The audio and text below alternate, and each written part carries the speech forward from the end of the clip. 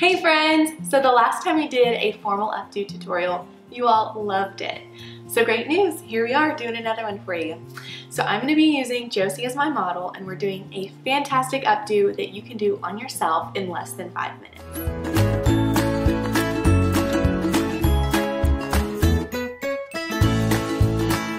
Don't forget to like this video so more people can see our content, and also hit that subscribe button so that you can get more inspiration for your beauty routines every single week. Alright, so I'm going to start by prepping her hair with a little bit of texture spray. And then I will just tie it in a low ponytail. At this point you want it to be more secure. So if it's, you know, your ears are showing and different things like that, it's okay. We'll pull those little details out later. So, do a simple pony. And then I'm gonna flip it through, make a little hole, and then just tuck the hair through, tighten it back up. I'm going to use a little bit more hairspray to kind of keep some of these ends together. And I am also using a little bit more spray for her baby hairs so that I can help tuck those up into the updo. Now I'm taking this, I'm flipping it, tucking the ends into the style, and then pinning this into place.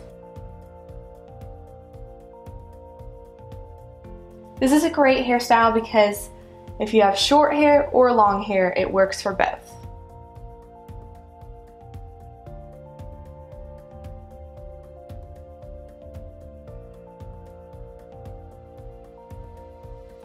And then you're going to want to start pinning on the outside so that you can bring the hair and tuck it so there's not a gap right here.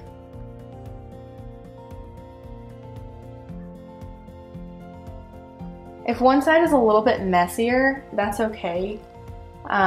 There's two ways you can do this. So if you have longer hair, it can end up being more sleek, and if you have shorter hair, just roll with it. She has some layers in her hair, so some of these are just wanting to come out a little bit. So I'm just going to start pulling stuff out for extra texture.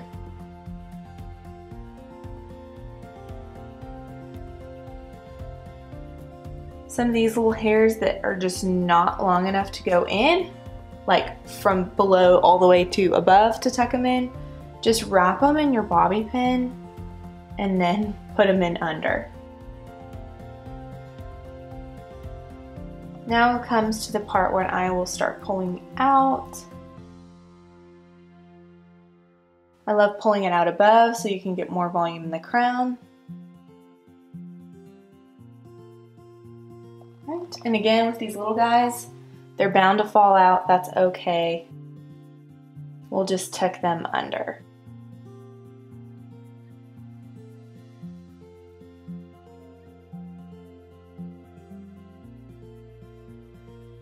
Now I will be pulling hair out around her face.